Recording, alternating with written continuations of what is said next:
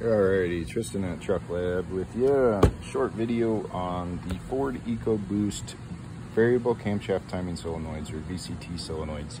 We had a 2019 F-150 3.5 liter Ecoboost come in with check engine light, occasional loss of power, and it had a cold start rattle that is usually indicative of the phasers failing, or one phaser or more failing. The customer hadn't mentioned the cold start rattle. We heard it the day after it was dropped off. Anyway, it had these two codes stored: P0018 crankshaft to camshaft position correlation bank 2 sensor A. That is the intake camshaft on the driver's bank. And then a P0021 camshaft position timing over advanced bank 2. So A, this actually should read intake camshaft position timing over advanced bank 2. That is the A camshaft. Anyway, so we tested our circuits and everything on the control side and found that those were okay, which I was pretty sure I was going to find that following the test drive and seeing that the camshaft was moving and responding. It was just lazy. And this is measuring desired minus actual.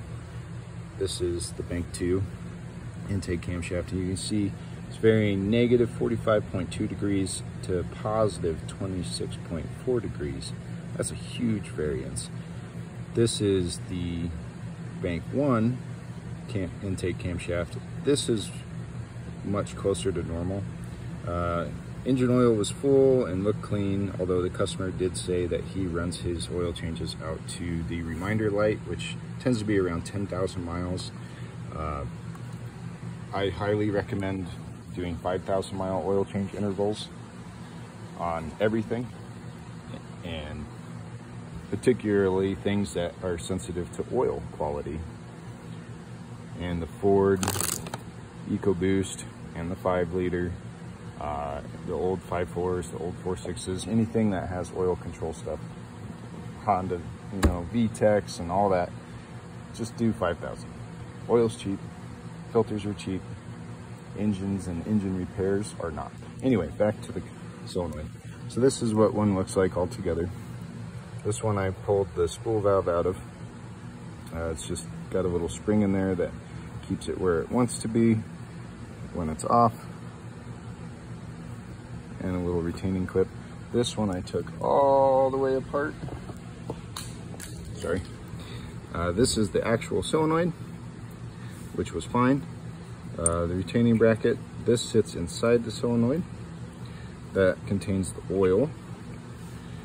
This is very, very similar to the old injection pressure regulators, the IPRs in the Power Strokes, and how it functions.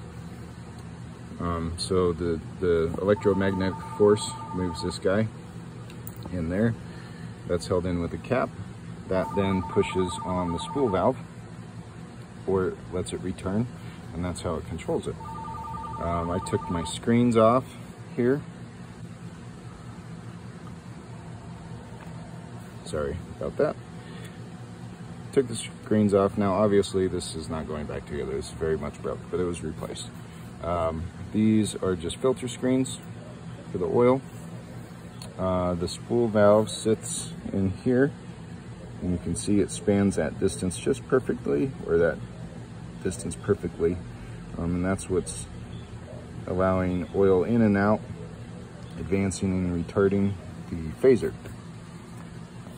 So inside this middle chamber is what I assume is an oil control ring of some sort, either restricting the oil coming in or out. I think it's to help it not bleed down. I'm not the engineer, so I don't know exactly, but that is what actually caused the failure in the VCT solenoid that had gone bad and was causing the codes and the rattle and all that in this particular truck.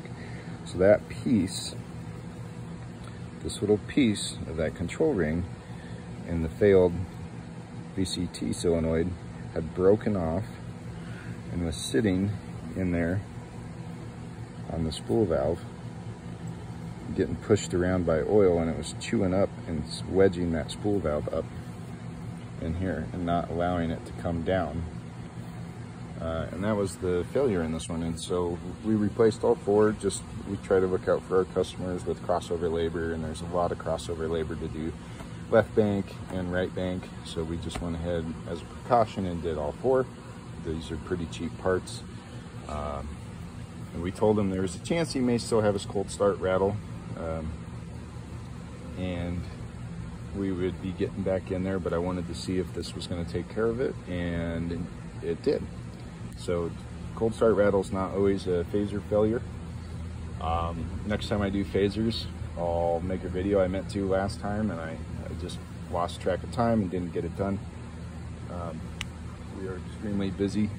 So anyway, when I do the phasers video at some point in the future, I'll show you why they are failing and why it's very important that you disable your auto start stop and that you do frequent oil changes.